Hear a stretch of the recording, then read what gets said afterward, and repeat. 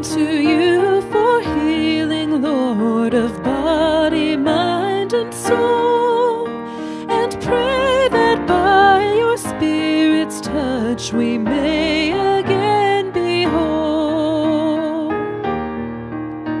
As once you walked through ancient streets and reached toward those in pain, we know you come among us still with power to heal again. Through nights of pain and wakefulness, through days when strength runs low, grant us your gift of patience, Lord, your calming peace to know.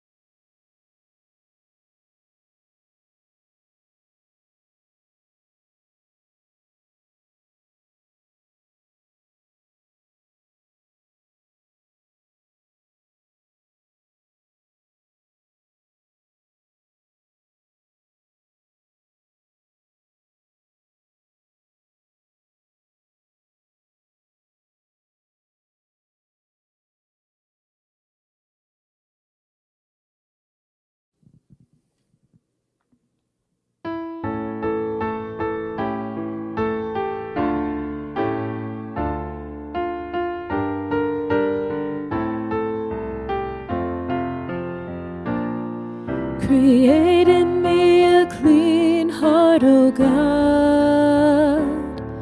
Create in me a clean heart, O God.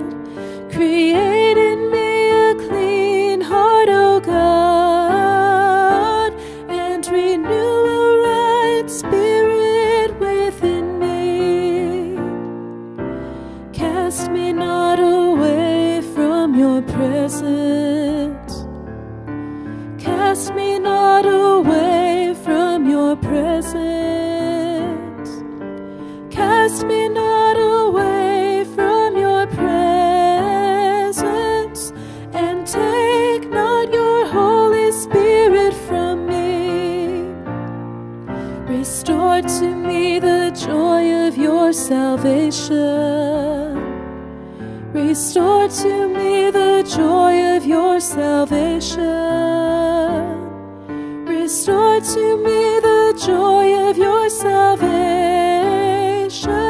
and uphold me with your free spirit.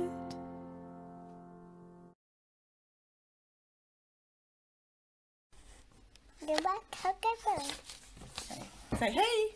Hey. Hey everybody. Hey buddy. I'm Javante, the nursery coordinator, and I've decided that I would want to be included in doing the children's message, and we're here to talk about bones. Ezekiel saw a lot of dry bones in the valley, and we're going to talk about what our bones do and how they work for us. One thing we're going to learn is the sign for bones. Can you sign bones? No. Yes, you can. You know bones. You can do it with mommy. Bones. You're going to do 2 rabbit ears and go across. And that's bones. And then in our next video, I have another friend that's going to help us sing the song. Stay tuned. Them bones, dry bones, them bones, dry bones. Good job.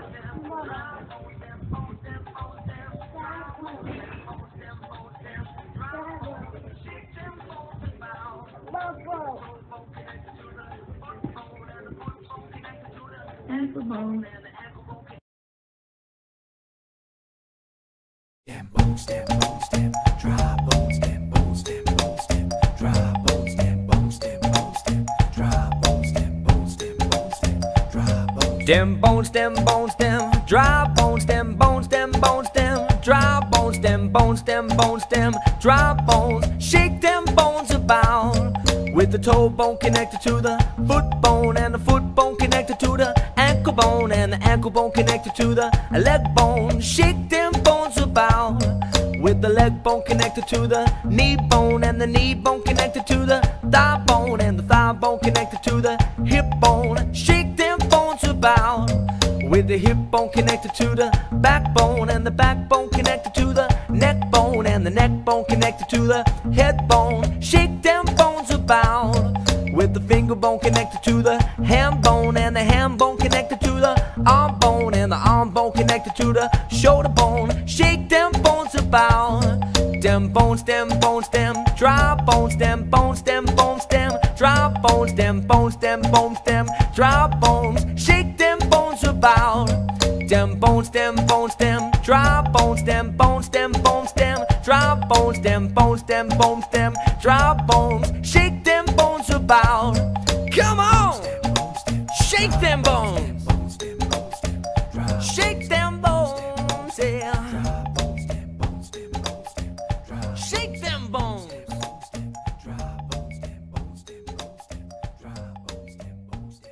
Oh, shake them bones.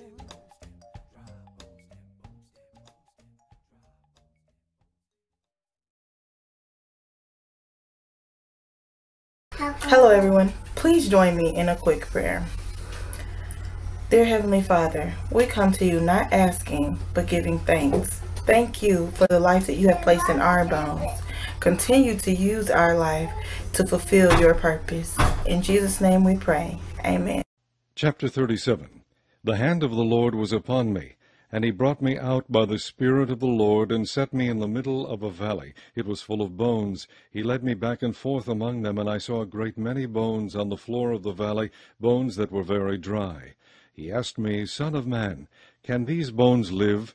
I said, O sovereign Lord, you alone know. Then he said to me, Prophesy to these bones, and say to them, Dry bones, hear the word of the Lord. This is what the sovereign Lord says to these bones. I will make breath enter you, and you will come to life. I will attach tendons to you, and make flesh come upon you, and cover you with skin. I will put breath in you, and you will come to life. Then you will know that I am the Lord. So I prophesied as I was commanded, and as I was prophesying there was a noise, a rattling sound, and the bones came together, bone to bone. I looked, and tendons and flesh appeared on them, and skin covered them, but there was no breath in them. Then he said to me, Prophesy to the breath, prophesy, Son of man, and say to it, This is what the sovereign Lord says. Come from the four winds, O breath, and breathe into these slain, that they may live. So I prophesied as he commanded me, and breath entered them. They came to life and stood up on their feet, a vast army. Then he said to me, Son of man, these bones are the whole house of Israel. They say, Our bones are dried up, and our hope is gone, we are cut off. Therefore prophesy and say to them, This is what the sovereign Lord says. O my people, I am going to open your graves and bring you up from them. I will bring you back to the land of Israel. Then you, my people, will know that I am the Lord, when I open your graves and bring you up from them. I will put my spirit in you, and you will live, and I will settle you in your own land. Then you will know that I, the Lord, have spoken, and I have done it, declares the Lord.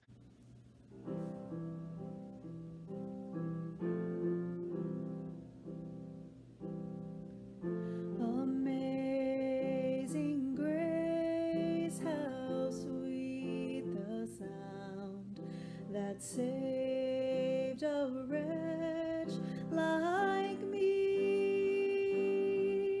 I once was lost, but now am found.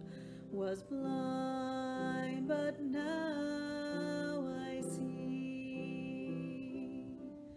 'Twas grace that taught my heart to fear, and grace my fears relieved. How precious did that grace appear the hour I first believed. My chains are gone, I've been set free. My God, my Savior has ransomed me, and like a flood His mercy reigns. Unending love, amazing grace. The Lord has promised good to me. His word my hope secures. He will my shield and portion be, as long as life endures. My chains are gone, I've been set free. My God, my Savior has ransomed me, and like a flood His mercy reigns. Unending love, amazing grace.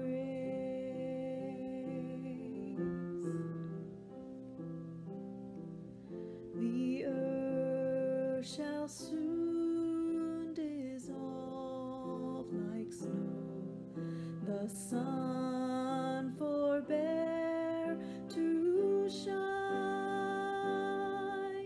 but God who called me here below will be forever mine, will be forever mine. You are forever mine.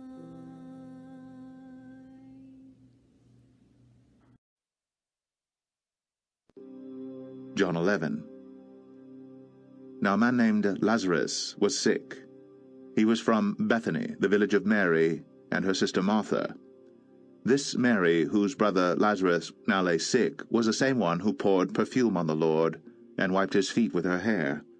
So the sisters sent word to Jesus, "Lord, the one you love is sick." When he heard this, Jesus said, "This sickness will not end in death.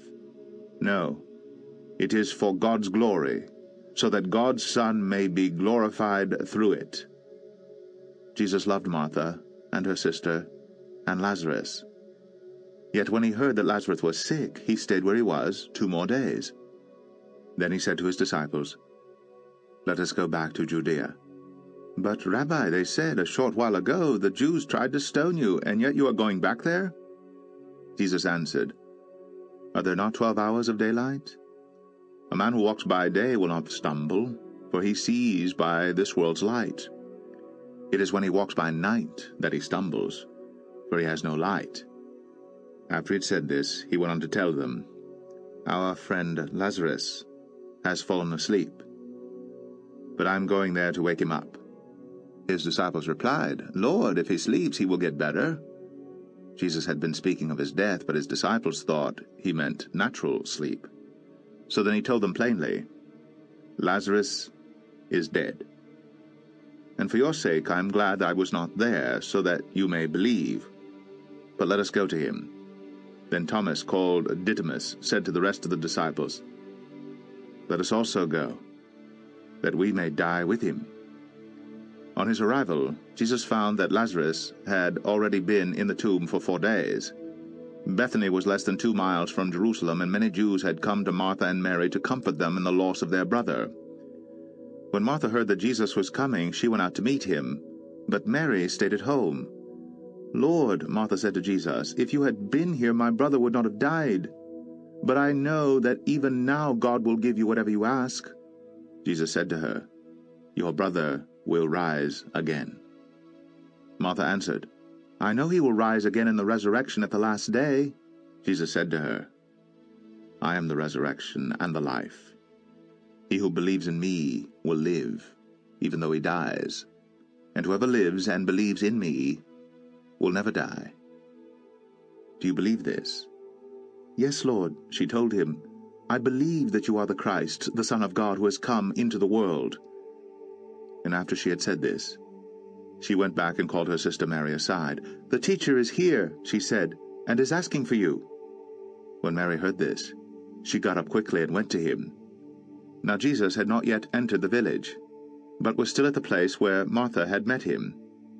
When the Jews who had been with Mary in the house, comforting her, noticed how quickly she got up and went out, they followed her, supposing she was going to the tomb to mourn there. When Mary reached the place where Jesus was and saw him, she fell at his feet and said, "Lord, if you had been here, my brother would not have died." When Jesus saw her weeping, and the Jews who had come along with her also weeping, he was deeply moved in spirit and troubled. "Where have you laid him?" he asked. "Come and see, Lord," they replied. Jesus wept. Then the Jews said, "See how he loved him?" But some of them said, "Could not he who opened the eyes of the blind man have kept this man from dying?" Jesus, once more deeply moved, came to the tomb. It was a cave with a stone laid across the entrance. "Take away the stone," he said. "But Lord," said Martha, the sister of the dead man, "by this time there is a bad odor, for he has been there 4 days." Then Jesus said, "Did I not tell you that if you believed you would see the glory of God?" So they took away the stone. Then Jesus looked up and said, "Father, I thank you that you have heard me. I knew that you always hear me, but I said this for the benefit of the people standing here, that they may believe that you sent me." When he had said this, Jesus called in a loud voice, "Lazarus, come out!" The dead man came out, his hands and feet wrapped with strips of linen and a cloth around his face. Jesus said to them, "Take off the grave clothes and let him go." Therefore many of the Jews who had come to visit Mary and had seen what Jesus did put their faith in him. But some of them went to the Pharisees and told them what Jesus had done. Then the chief priests and the Pharisees called a meeting of the Sanhedrin. "What are we accomplishing?" they asked. "Here is this man performing many miraculous signs. If we let him go on like this, everyone will believe in him, and then the Romans will come and take away both our place and our nation." Then one of them, named Caiaphas, who was high priest that year, spoke up. "You know nothing at all. You do not realize that it is better for you that one man die for the people than that the whole nation perish." He did not say this on his own, but as high priest that year, he prophesied that Jesus would die for the Jewish nation, and not only for that nation, but also for the scattered children of God, to bring them together and make them one. So from that day on, they plotted to take his life. Therefore Jesus no longer moved about publicly among the Jews. Instead, he withdrew to a region near the desert, to a village called Ephraim, where he stayed with his disciples.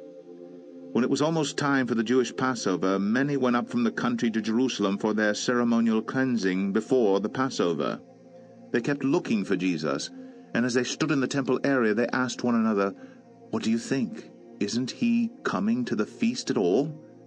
But the chief priests and the Pharisees had given orders that if anyone found out where Jesus was, he should report it, so that they might arrest him.